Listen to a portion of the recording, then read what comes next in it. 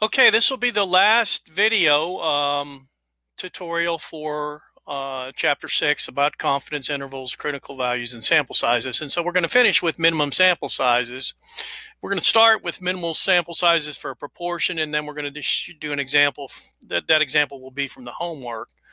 Then we're going to do an example from the notes for a minimum sample size for a mean. So here we go. We should know how to find the minimum sample size necessary to estimate a population proportion. We will use homework problem 19 to demonstrate working these problems with Statcrunch.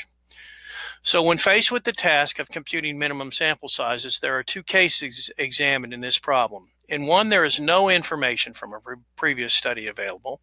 In the second, we have a proportion from a previous study that we will use for our target proportion. So here's, you see the question, I've scanned it in from my assignment and that I've finished it, and you see the one with no information is 1691, and the one with prior study of 18% is 999.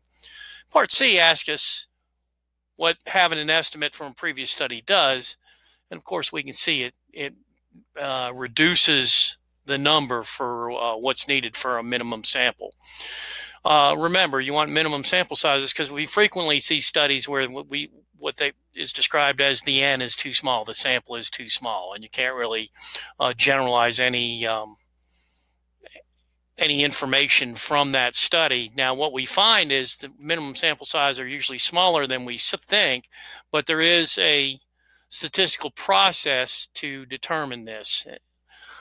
So here is the problem. A researcher wishes to estimate with 90% confidence the population proportion of adults who think Congress is doing a good or excellent job.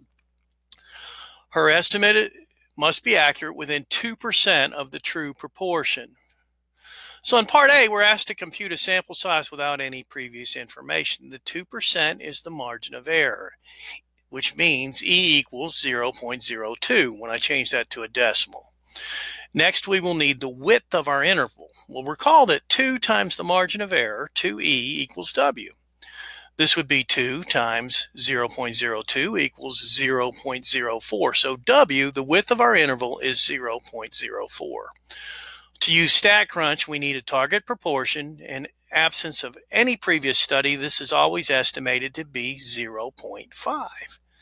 We've now identified everything needed to communicate a minimum sample size with Statcrunch. So I've got both parts shown here, and I'm going to go into Statcrunch and actually work through these problems.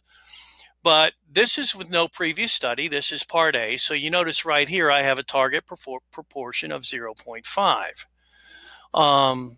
This is a 90% confidence interval and a width of 0.04. To do the one with the previous study, the confidence level stays the same, the width stays the same, but we change that target proportion.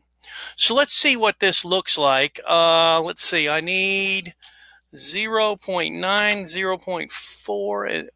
Okay, got everything I need. Let's go ahead and I'm going to open Statcrunch, and I'm going to do stats, proportion stats, one sample, and I'm going to do the width sample size. So let me show you that again just in case. Stat, proportion stats, one sample, the width sample size. I'm down here. I think I did that too fast the first time. Okay, so I'm going to change my confidence level to 0.9. My target proportion is 0.5, and my width of my interval is 0.04. And when I click compute, we get 1,691. So now to do part B, the only thing I need to do, now notice it made an adjustment to this, and that's because when you're doing minimum sample sizes, it always rounds up.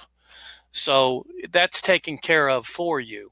So what I'm going to do now, I'm going to put the 0.04 back in here, but this time I'm going to change my target proportion to 0.18.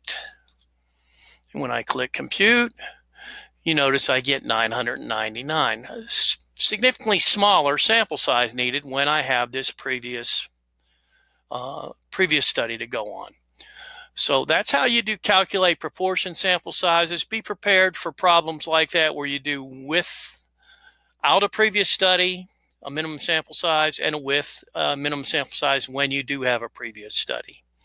So let's go back to our, I didn't mean to close that. I'm going to end up having to open it again. All right, let's go now to see a minimum sample size for a mean with a known population standard deviation. Calculating minimum sample size is necessary to estimate a population mean using Statcrunch is similar to computing proportion minimum sample sizes. Again, we will need the formula 2E equals W to determine the width of the confidence interval. The example below is taken from the Chapter 6 notes, and I've used Facebook because I'm sure we're all spending too much time on Facebook now. You want to estimate the mean amount of time internet users spend on Facebook. How many internet users must be surveyed in order to be 95% confident that your sample mean is within 15 minutes of the population mean? Based on the results from a prior Nielsen survey, assume that the standard deviation of the population of monthly time spent on Facebook is 210 minutes. So notice that it's given us a population standard deviation right here. So let's collect everything. We have a confidence level of 0.95. We have a population. Notice I'm using the notation for population standard deviation. Sigma equals 210. The margin of error equals 15, which is right here. And we need 2 times E because we need the width, just like we did with the proportion sample sizes. So 2 times 15 equals 30, so my W equals 30. So I'm going to use the Z confidence interval, the Z stats, because we know what the population standard deviation is. So let me get Statcrunch back open. I wish I hadn't closed it while we were there, but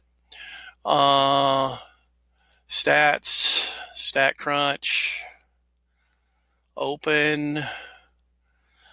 All right, so I'm going to go stat, Z stats, one sample.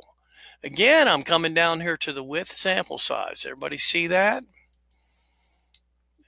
And here is, so I have a 95.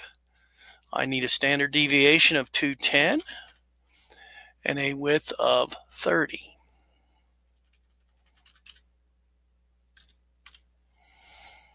And when I compute that, I get 753. So if we go back, you'll notice that's the image that you have right here. So 753 would be my minimum sample sizes. So this concludes all the tutorial videos for Chapter 6. You should be able to work every homework problem and every problem on the test from these questions. I do want you to have the homework completed by Monday. It shouldn't take you that long, especially with these videos. I think we've worked about 5 of the problems in the videos. And have the test. It'd be great if you could take the test Monday, but at least by Tuesday. And in the meantime, I'll be working on the same another set of videos and write another test for Chapter 7. Don't forget, we've moved the Zoom hours to noon to 2 if you need me for anything, or contact me on Teams or via email. Good luck, and I know everybody's going to do well on this.